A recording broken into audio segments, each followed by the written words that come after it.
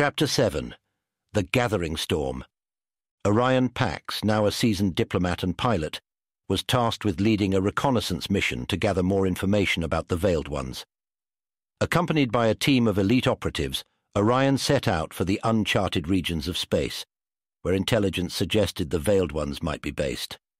On Darkonia, Lord Vexar, emboldened by his new allies, planned his next move. With a fleet of stealth warships at his command, he aimed to strike a critical blow to the Alliance, targeting its supply lines and communication networks. General Zara Thorne, aware of the looming threat, organized a series of defensive measures. She deployed patrols along key trade routes and established a network of spies and informants throughout contested regions. Meanwhile, Orion's mission took a dramatic turn when his team encountered a Veiled One's scout ship,